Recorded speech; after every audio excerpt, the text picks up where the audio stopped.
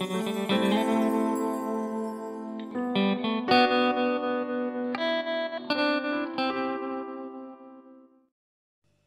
everybody, my name is Brid, and last week I did a video on some autumn art, and I went out to the woods and collected some wonderful colours and of leaves and things like that.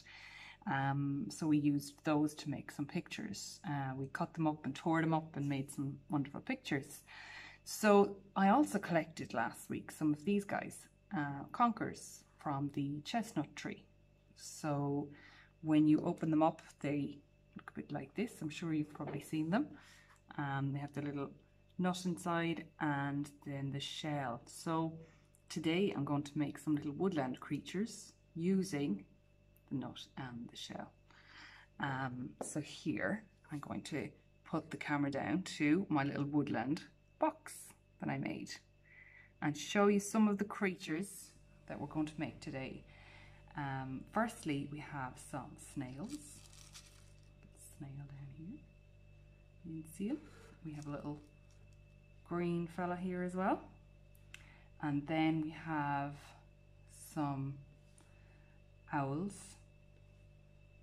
We have a couple here, they're called barn owls, and there's other varieties of owls as well that you could make, some long-eared and short-eared. You can look them up. And also, if you can see, we have hedgehogs made from the shell, which make really good hedgehogs. And I have a big one and a little baby one as well down here. So first we might do the snail. What I used, or the things that I needed, were some of these conkers anyway, open ones and things like that.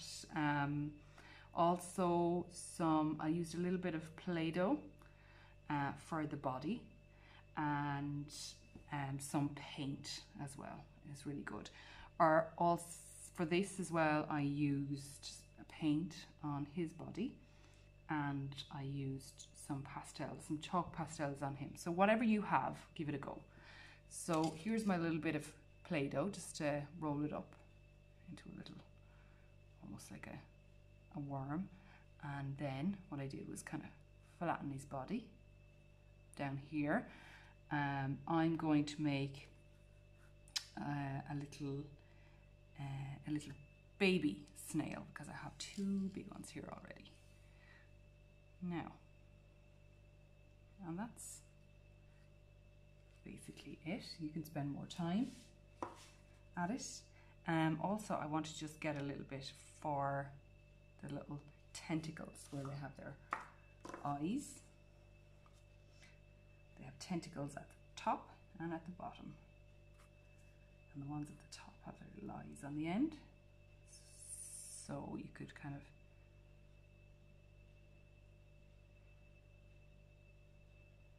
make little long shapes and just stick them on like that. See that? Again, you can spend a little bit longer.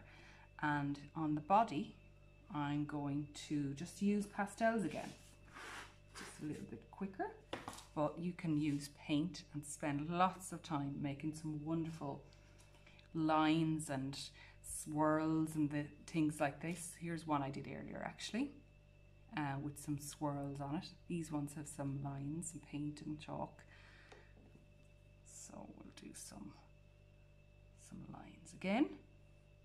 Snails, if you look at them, there's some amazing colors and shapes and different things on their body, on their little house.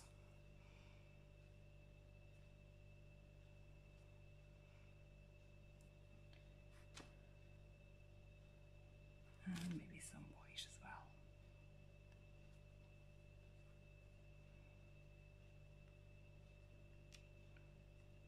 So there you go. So I'm going to put him in there with his little snail family. And then for the hedgehog here, I used the shell, and let's see one, I'll find one here. here's one without the seed inside. And what I did was I got a bit of paint, and paint was better for this one, and put some white. If you ever look at a hedgehog, like just under the spiky bit, they're a little bit lighter in colour. Maybe not. Maybe white is too white. So just tone it down a bit.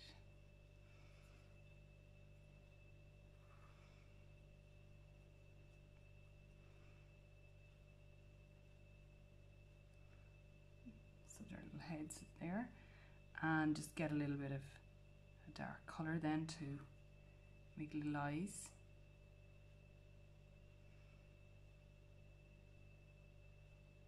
And some of the little shells will make better hedgehogs, so you have to try and pick a really good one just to make the hedgehog. It's not very good.